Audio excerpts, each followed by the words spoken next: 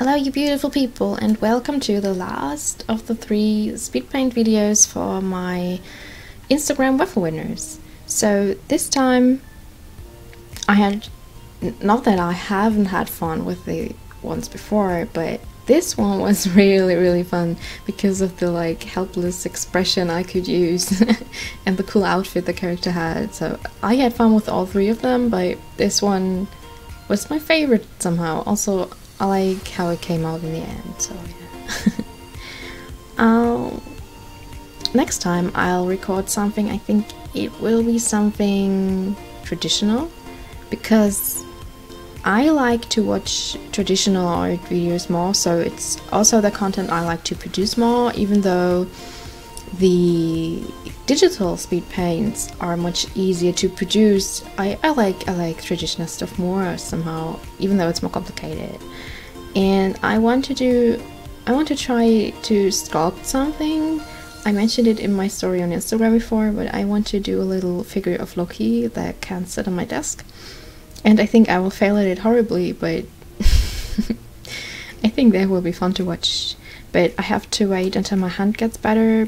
I was really lucky that I could do this speed paint, but my right hand was really sore this week.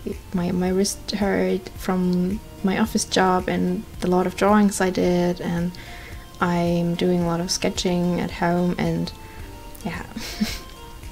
That was not the best for my hand though. But that too, I made a break of 2 days where I would not use my right hand, which is my dominant hand, to draw or to write a lot, just what I had to do at work, like shortcuts and stuff and typing.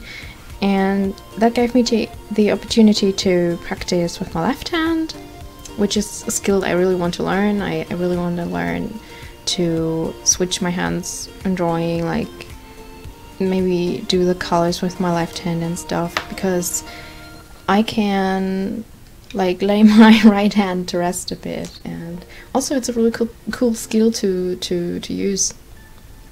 I think I'm forcing myself to become an ambidextrous person. Lol.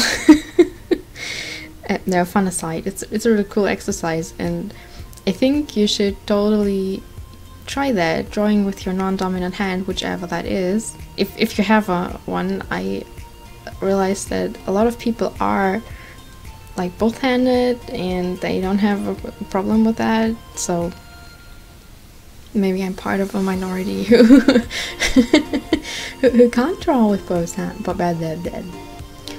But what's even talking? I mean, you know, maybe I'm part of a minority that can't use both hands to draw. Maybe that's the thing. I really had so much fun with this character. It's so cool. I mean, I really love the design and the suit and all that stuff, and the little rose. And I really love characters that are having this default expression like, I don't want to be here. Hey, hello, please don't hurt me. So that's also what I really love to draw Leslie like. So if you want to do me a favor and you're one of the raffle winners of the future, I don't know when that will happen, but you know, then give me some kind of character like that. So yeah, well, I've hit the 500 followers on Instagram though, and I'm so happy, and I did not really expect my channel, my account there to grow that fast though. Also, a lot of people came to my YouTube, which also makes me so happy, because, you know, it's just a hobby for me. I don't earn any money with it, so, but it's so cool to see that people are remembering my characters and mentioning them, and just having fun with the things I have fun with. So because I love creating characters and stories and drawings and art in general, and this is just a thing that makes me really happy, and it makes me more happy that other people are enjoying that too. So yeah, thank you for that. Thank you for the support. You have a special place in my heart. Yeah. I really liked to add the blood, you will see in a second.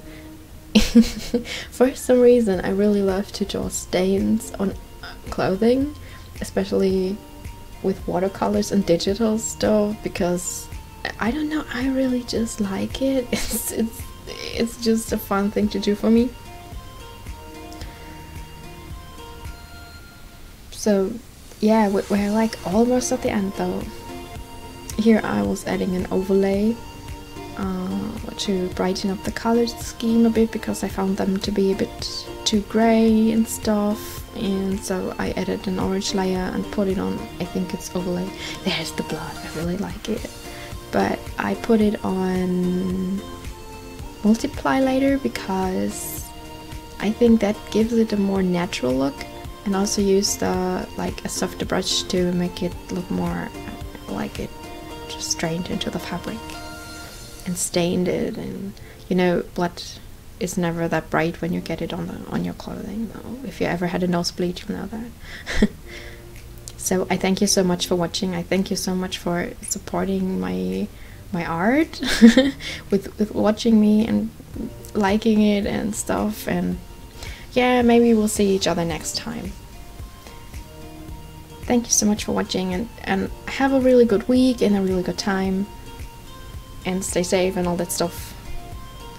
Bye bye.